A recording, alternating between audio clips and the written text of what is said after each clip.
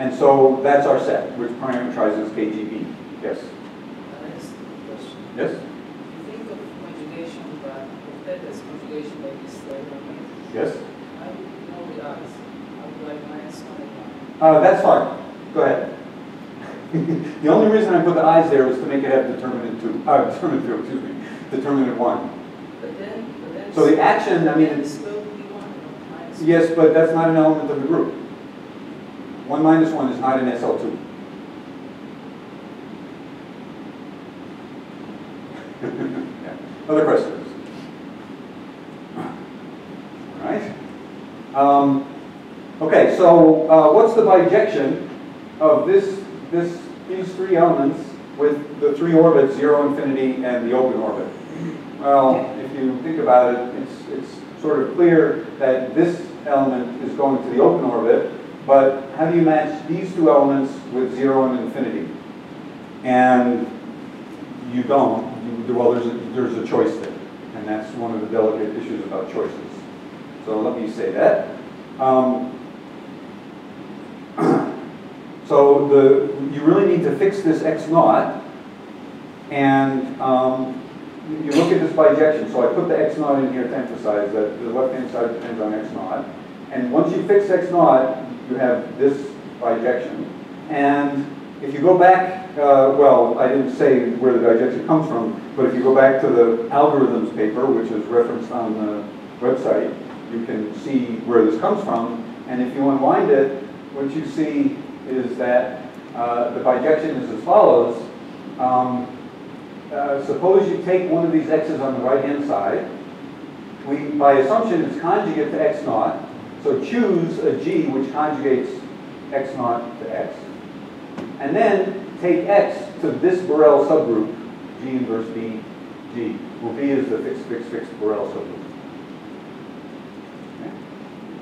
And once you've made this choice of x naught and kx naught, then everything is well defined. And if I had, instead of choosing x naught, well, maybe that's on the next slide, I forget. Yeah, so the way we've chosen things, x naught is going to be, because that's where this element g is 1. Minus x naught, how do you conjugate x naught to minus x naught? That's the element of the Weyl group, which changes b to its opposite. So x naught goes to b, minus x naught goes to the opposite, and, well, I didn't say, and then the third one is, goes to the open orbit.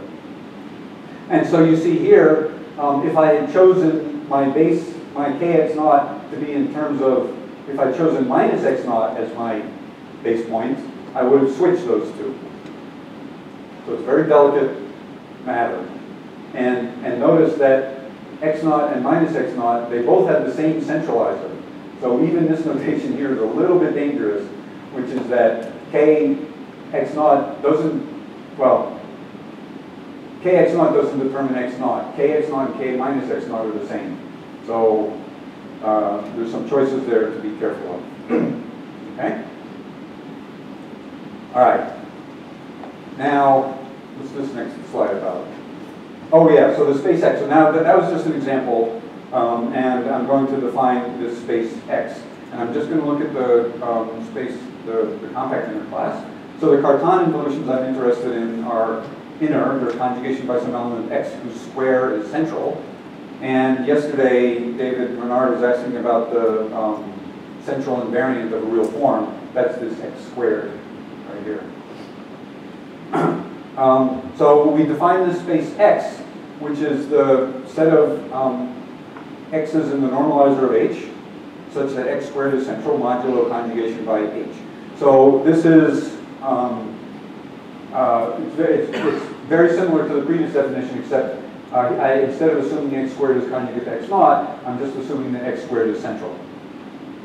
And so this is clearly the union of a bunch of these spaces that I wrote down before.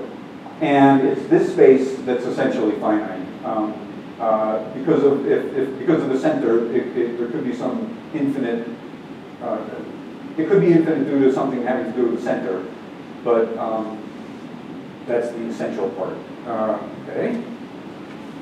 And then if you fix x naught, you get this previous definition that I was talking about. That this is a subset of this. It's the elements which are conjugate to the given x naught. And so this is the precise statement. This original space x is finite provided G is semi-simple, and this x naught is always finite. And it's this guy here which parameterizes the KGB space for a single k. Okay? So the reason I'm mentioning that is that this space x comes up in Atlas. It's a fundamental object in Atlas. And it has the KGB spaces for all of the real forms in the inner class built into it. Most of the time you fix a real form and you're just working with a fixed, with one of these states, one of these sets. But it's good to know that there's sort of this bigger space which has them all. All right, let me pause there. Questions? So you said that this space X is a union of previous sets. Right. And X is Previous the sets are finite. yeah. So this space is a union of these spaces X naught. These guys are finite, and the union of these is equal to this, and these are all finite, and this might be infinite. So how do you think about the quantity X? This is close ones. Well, no, the inner class is fixed. We're talking about the compact inner class.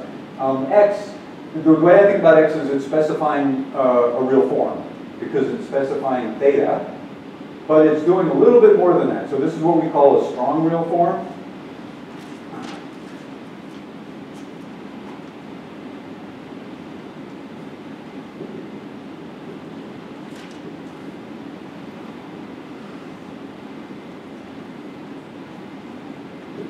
So this x, just x satisfying x squared is central. And there's a map from strong real forms to real forms where you take x to theta x. Is this in the way?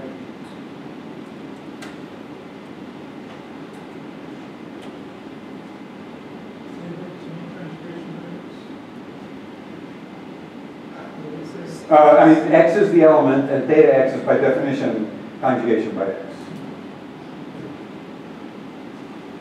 And this map is not necessary. This map is neither. This map is surjective, but not necessarily injective.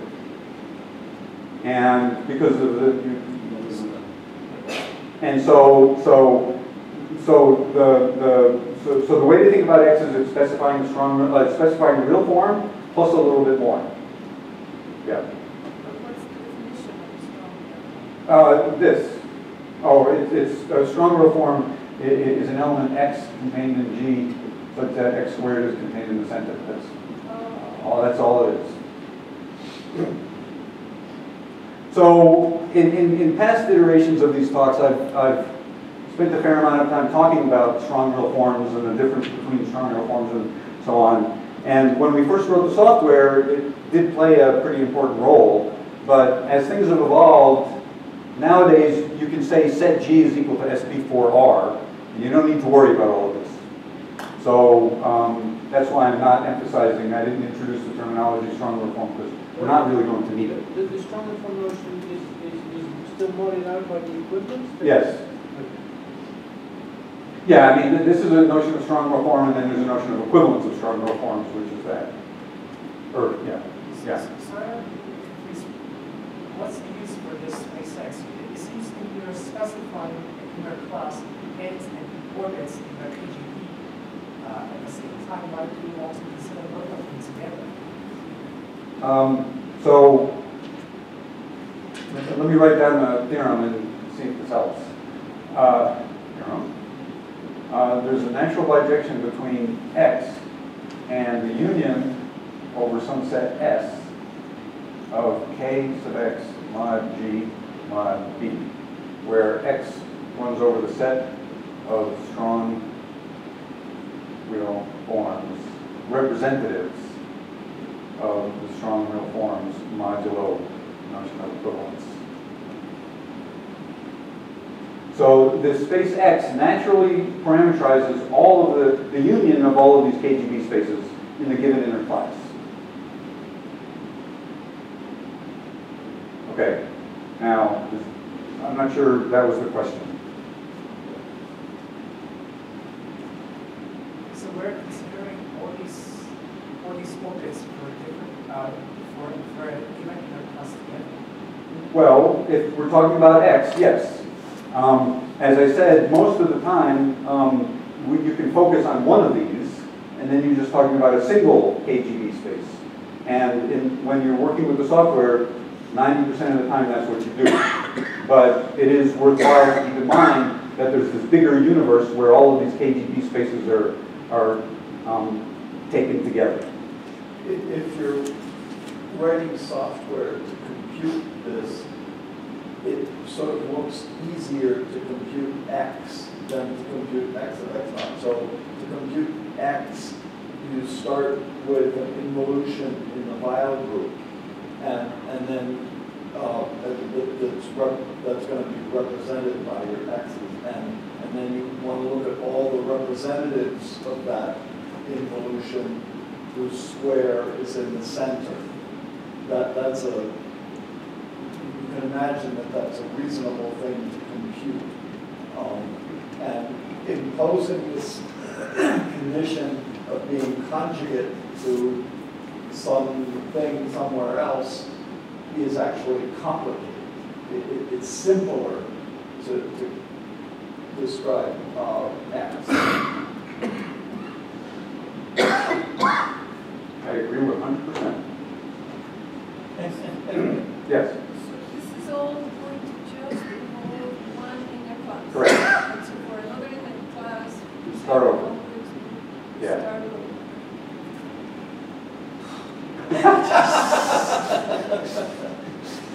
Now you know how I feel. All right. Okay, so what's next? So here's a slight restatement of the preceding theorem.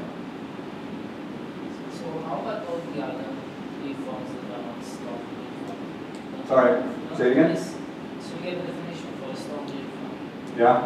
but you can have other waveforms, right? No, this map is surjective. The theorem says This map is surjective. So if, never mind strong real forms, you're interested in real forms, pick that real form, okay? Now, you need to run the software, and you have to pick an X. So for that, you have to go over here and pick an X to use. But once you've done that, then you're in business. But the natural place where the software is working is here. So I'm thinking very naive in terms of evolutions. Yes. How do I get the task presented as conjugation by something like this? That's an excellent question. Let's do that example. So when the group is SL2C, pardon me? In some cases, I can conjugate this. if it's SL3C, then it isn't. So let me just do this example. What is X? X is the elements of the identity. That's always one. Minus the identity. I minus I. We read it as some matrix.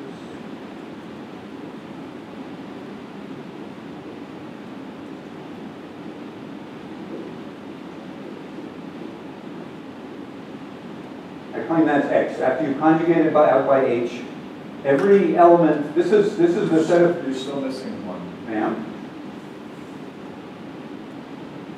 What am I missing? The negative. No, that's conjugate to this. Oh, I'm sorry. I'm not done. No, you're right. I apologize.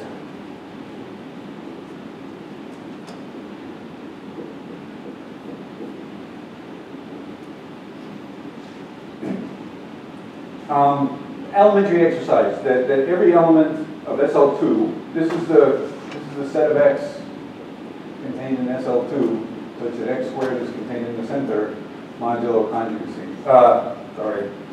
Modulo conjugacy by H. X is in the normalizer. Sorry. This is the X contained in the normalizer. of h, such that x squared is central modulo conjugation by h. Okay? So where does this go in terms, there's a map to real forms. The identity goes to conjugation by the identity, which is to say the identity.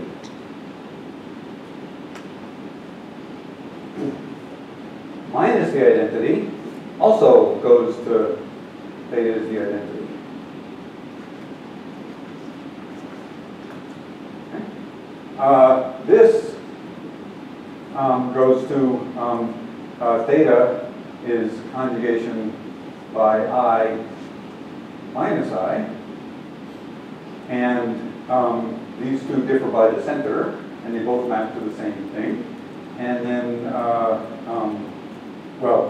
this, what would I say? This goes to conjugation by I minus I, this goes to conjugation by minus I, and this goes to conjugation by 0, 1, minus 1, 0. Okay. So what are the real forms in question? Well, when theta is the identity, that's the compact form. This is SU2. And this is also SU2. What? Sorry, what? Oh, sorry. That's the, okay. Because theta is the identity. And these three are all mapping to the real form SU11. Okay. Now, these three elements are, in fact, so when you're talking about the space X, you're only modding out by conjugation by H. But when you're talking about real forms, you mod out by conjugation by G. These are all G conjugate.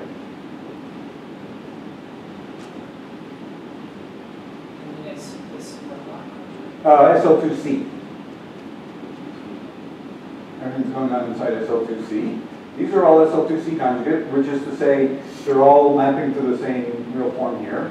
Well, they're the same, anyway, they're conjugate. But here, obviously, the identity and minus the identity are not conjugate. And so this is the first instance of what we call a strong real form. The point is, I can think of this as being SU20 versus SU02. So there's only one compact real form of SL2, the compact real form of SU2. But it has two strong real forms, I and minus I, because those both give the same Cartan evolution. And it's safe to think about those as SU20 and SU02. These groups are obviously isomorphic, but we think of them as being two different strong real forms.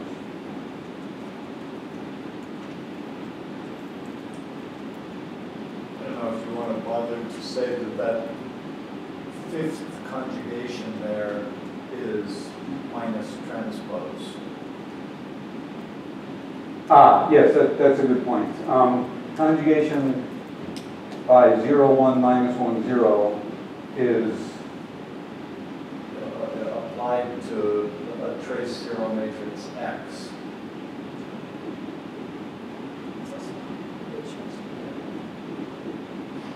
Is that right on the nose?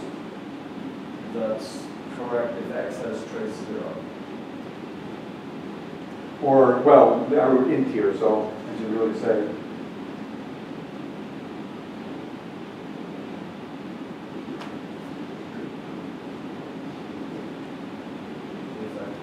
G is in SL2. So those of you, you're familiar with the Cartan evolution for SL2 being transpose inverse. It's a little surprising, it's actually inner. Now that's not true for SL3. In SLNC, theta of G is equal to transpose G inverse is not inner. If n is bigger than or equal to 3. But what you wrote upstairs is that all real forms strong forms is subjective to. Yes. So they have to come from some inner or Okay, so what I meant here is in the compact inner class.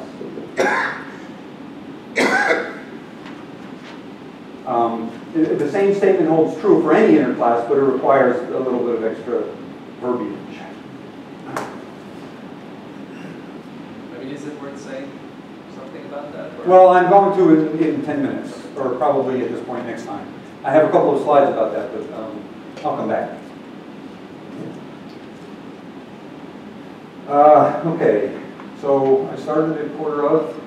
I don't want to drag this on too long, but I also enjoy answering these questions and they're useful, so I don't want to go too fast either. Okay, so here's another dangerous bend, which is that this X that we're talking about is only an H conjugacy class of things. And so this involution theta X is not quite well defined. There's some, you don't have an element of G, you have a coset. And so to be really precise, there's a slight further choice that's necessary, but I'm going to almost always gloss over this. It's usually, in fact, it's safe to do it because two different choices of X in this setting, there is a canonical way to identify them. So it's safe to be a little bit sloppy about this point. Unlike some of the previous points where it's not. All right.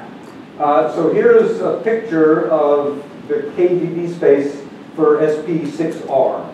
So K acts with primarily many orbits on the flag variety, and therefore the closure relations gives you a Hasse diagram. And this is the Hasse diagram for SP6. There's a single open orbit, and there are 8 closed orbits, and the closure relations are illustrated by this diagram. And Atlas will produce these diagrams for you, for any group.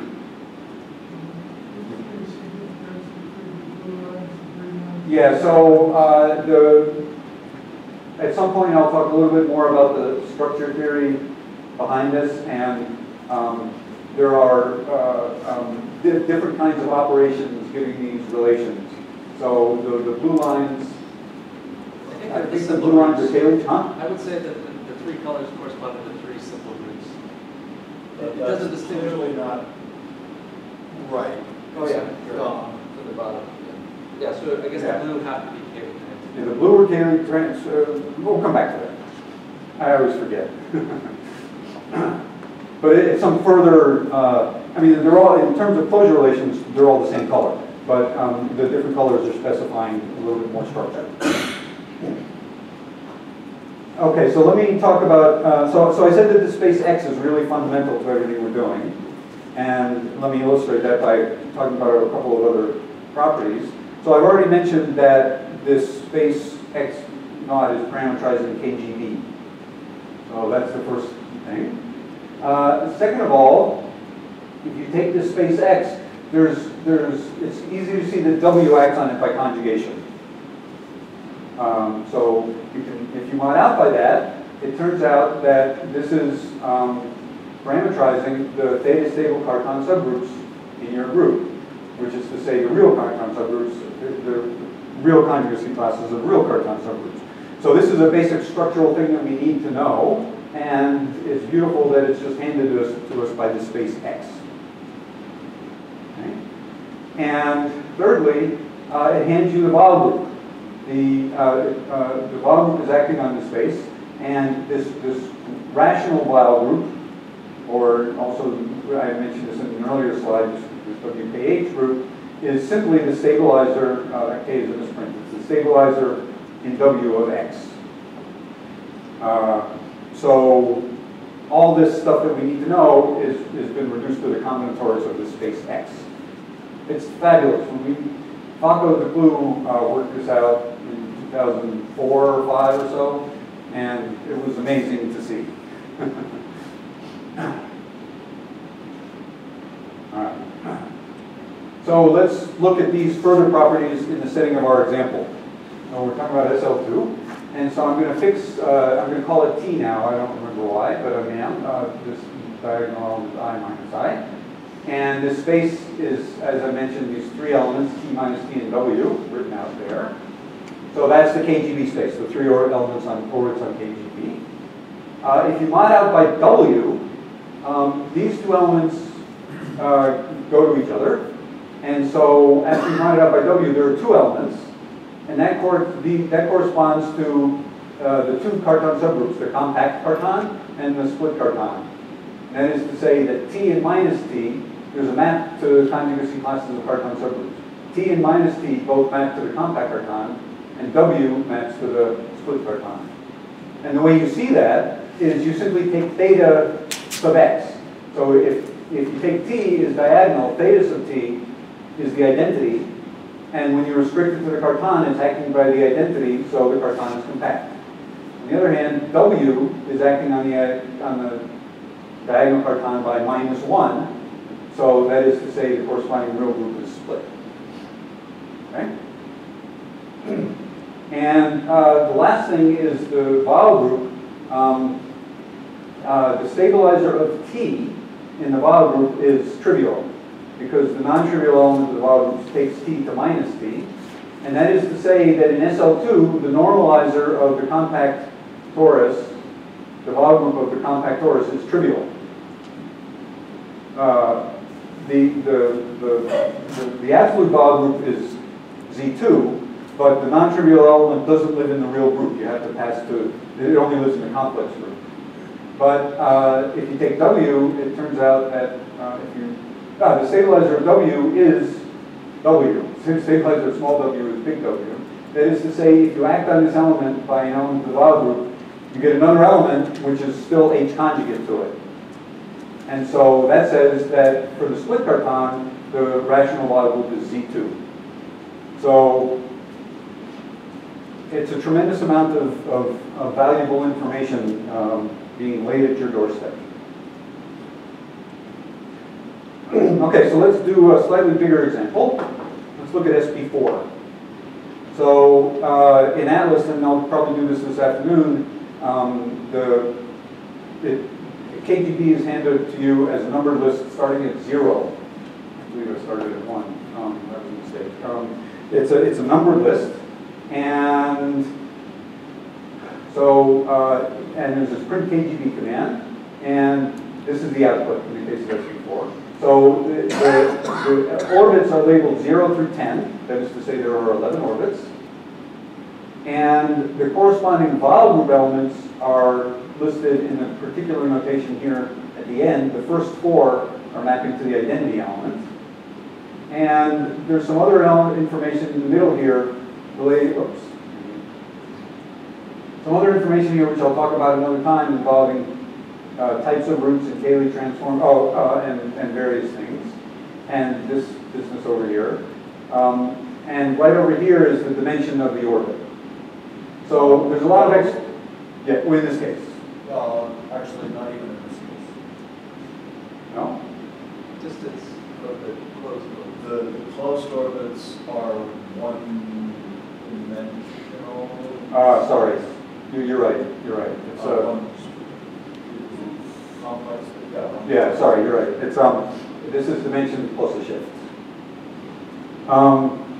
So there's a lot of extra information, and Joe's question about the arrows in that the edges has to do with all this stuff in the middle. But I'm just going to boil it down to something more comprehensible. This table was extracted from this output of Atlas, but I just simplified it and made it into more comprehensible terms. So there are 11 KGB elements, and again, the dimension of the orbit is off by 1. These are anyway, so these numbers are off by 1. That's the dimensions. And associated to any KGB element is a Cartan, and these first 4 are associated to the compact Cartan, which is S1 cross S1. And the corresponding element of the Weyl group, this theta x in this case, is an element, it's an involution in the Weyl group. And for these first 4 guys, it's the identity. And then for this guy, the involution in the Weyl group is the simple reflection through the short root, and the corresponding Cartan is C cross. And down here there's another where instead of you conjugate this reflection by S2, you get the carton here, same carton. These four elements are going to the carton, which is isomorphic to S1 cross R cross, and there's a single element which is mapping to the split carton, and for that, the carton involution is minus the identity. So that is to say, if you take this element of the while loop in the last column and apply it to H, that's the carton involution defining the real form. So the identity is defining the compact form, minus the identity is defining the split form, and then there are two other conjugacy classes of involutions. There's the short reflection and the long reflection. And it turns out that the short reflection is giving you the carton, which is C cross, and the other reflections are giving you the other carton. So that's quite far along the path to understanding the representation theory of SP4. We have the cartons, and well, more than the cartons, we have all the KGB. The last column is not the element that defines them. Well, no, because it's after you pass to the while loop. So, like this element right here is